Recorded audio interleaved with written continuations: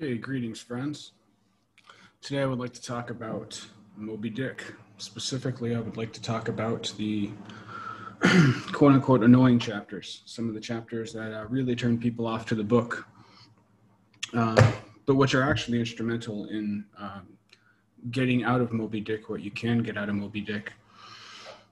Before going on, though, I would appreciate if you could give this video a like, maybe even subscribe to my channel. I would really appreciate that. Every like and subscription helps a great deal as I grow this channel. But okay, Moby Dick, specifically the annoying chapters, of which I would include chapters 32, 74, and 75, which are titled Cetology, the Sperm Whale's Head, and the Right Whale's Head. I'm assuming anybody who listens to this is familiar with Moby Dick. Maybe you're a fan, or maybe you're being forced to read it for a class. And yeah, Moby Dick it's gotten kind of a bad rap lately. I don't think people appreciate it, which kind of makes sense given the context of our modern era. But I think it's really, I legitimately think it's sad. I think there's a lot that can be gained from reading Moby Dick, but only for a certain kind of person, which is the first thing I want to get into. And to discuss that, to understand why I would want to spend my time talking about Moby Dick and why I've spent my time reading Moby Dick multiple times and why I think you potentially could benefit from reading Moby Dick. You first have to understand that the book it's not really about entertainment, although the book is very entertaining in my opinion. I think the book at times is straight up hilarious. But sorry, I'm checking my microphone here. It's acting kind of strange. I think we're good to go.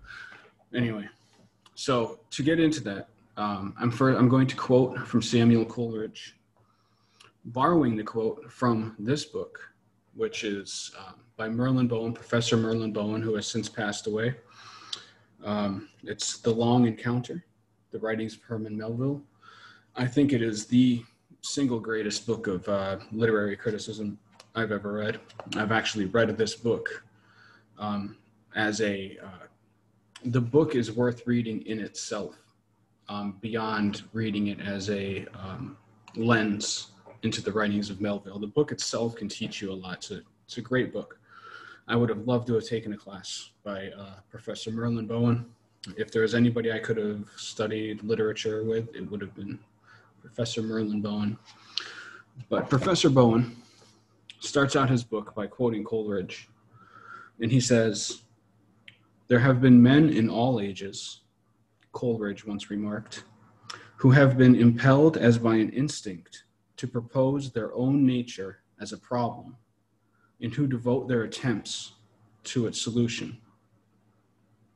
Now, I think if you fit into that category of person, as I do, and we're a very small tribe, a very small tribe of individuals that seem to pop up completely at random. It's not hereditary or anything. There's just some of us who are born questioning, wondering about life and about ourselves, and about the meaning of it all, about the meaning of ourselves. And for those of us who are in that tribe, that tiny tribe, I think Moby Dick is immensely worth reading. I put it up there with one of the most worthwhile reads ever penned.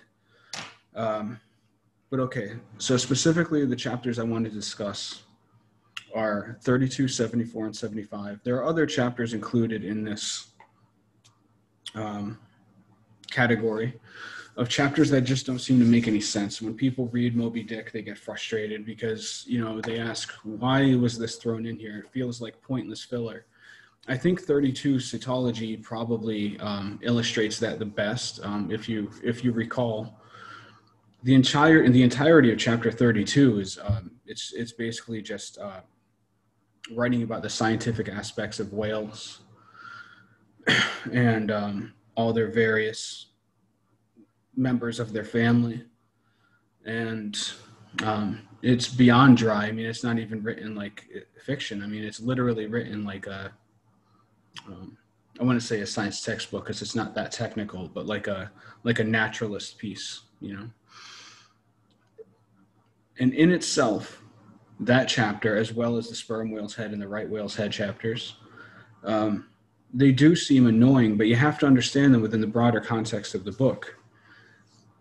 Because, as I said, referring to that Coleridge quote, Moby Dick is about finding truth with a capital T. That differs slightly depending on the person you're talking to. Like I've heard many people say that Moby Dick was about searching for God, and I think that's true for some people. But theists aren't the only people that are searching for meaning, and they're not the only people trying to understand themselves. And when I say understand themselves, I mean understand themselves on a deep level, maybe on a level that's irrational and one that we can't ever understand. And so that those of us in that tribe, we may be cursed by this, right? Like that's possible. We could be cursed because this could be,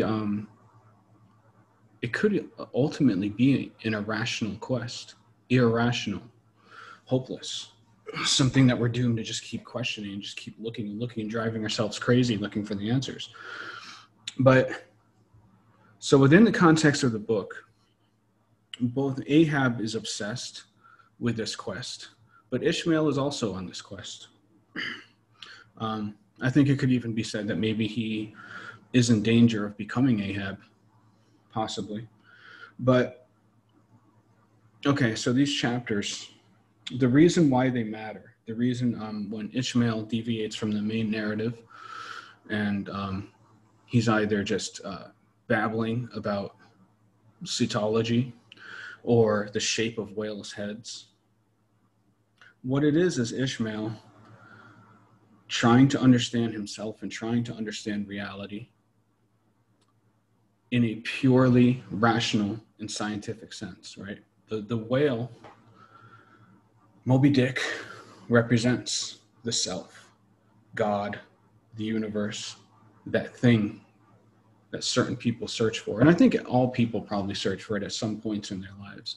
But there are some of us that are just kind of obsessed. If you're still listening to this, you're probably one of those people who's spent your life obsessed with these questions. And so the reason why these chapters matter in the broader context of the book is because it's Ishmael looking at the whale, which represents this quest, this thing that he's trying to understand, reality. And he's looking at it in a coldly scientific, rationalistic way. And the thing is, his musings, they may be correct. I mean, I think cetology was correct to the science of the era, maybe still is. I don't know how much the science of whales has changed, the zoological knowledge of whales.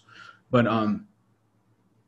that's not the point, because the point of it is that it's completely unfulfilling, right? Like, he can describe the whales in these physical dimensions, in these scientific dimensions, and he is accurate about that, but who cares, right? I mean, those chapters, the brilliance of them is that you read them and you're like, this is so stupid.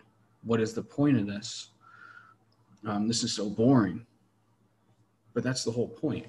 That's why it's brilliant, because it's Melville pointing to the fact that whatever this yearning is that we have, that I think all human beings have to some degree, but some of us have very strongly, whatever this thing is, it can't be satiated through purely scientific understanding. We're looking for something more, which is why I said maybe it's irrational. Who knows? I guess it really all depends on what we find, which maybe boils down to the old question of is there a God or isn't there a God? I really don't know. I just know that the brilliance of these chapters is that it's kind of like the ultimate case of showing versus telling in a way, even though slightly different from how writers usually use those terms. But rather than having Ishmael come out and explain that scientific understanding and purely physical understanding, materialist understanding, maybe scientific is the wrong word. It's a purely materialistic study of something is not what we're looking for. Even if we can achieve it, even if we can hammer out the material description of the thing, the scientific description of the thing, even if we achieve that, it's not what we're looking for. And it feels completely empty. But instead of having Ishmael tell you that, he shows you that by actually writing whole chapters. And so that you read the chapters, and what happens? Most people find it incredibly dull and boring, and they don't understand why it's even in the book. And that's why I think it's absolutely brilliant. And that's why I think the book is brilliant. The book is not about the quest for truth. The book itself is the quest for truth. Just saw a fly, little fruit fly. But that's why the book is so brilliant, including and maybe especially the boring chapters. Because it's him not forcing you, inviting you to look at how hollow that actually feels and how it cannot fulfill what that thing is. And yeah, it's not really a happy thing, right? I mean, because those of us who are searching for the answer, we really want the answer, you know? We really want to know, who am I in the deepest, most profound sense? What is life about in the deepest, most profound sense, right? The idea that there is no answer to any of those things, or that the answer is nothing. There is nothing deep and profound in me. There's nothing deep and profound in life, or the meaning of life. Yeah, that's not an answer that any of us want. Those of us who are kind of doomed or cursed or maybe blessed to be on this path of trying to understand. And now I'm deviating because there's, I do believe actually that Melville gives an answer to some of these questions in Moby Dick, but that's for a different topic or a different discussion. Right now, I just wanted to discuss these annoying chapters, why I think they're misunderstood, and why I think they're actually brilliant. And yeah, that's about it. Moby Dick is a great book. If you're here and your interest is piqued at all, or if you were trying to read the book and wondering what was so great about it, I encourage you to just keep going and read books about the book. It's one of those books that does benefit from reading books about the book. I love Moby Dick, incredible novel, and I appreciated this chance to talk to you a little bit about it. All right, thanks, friends. Later.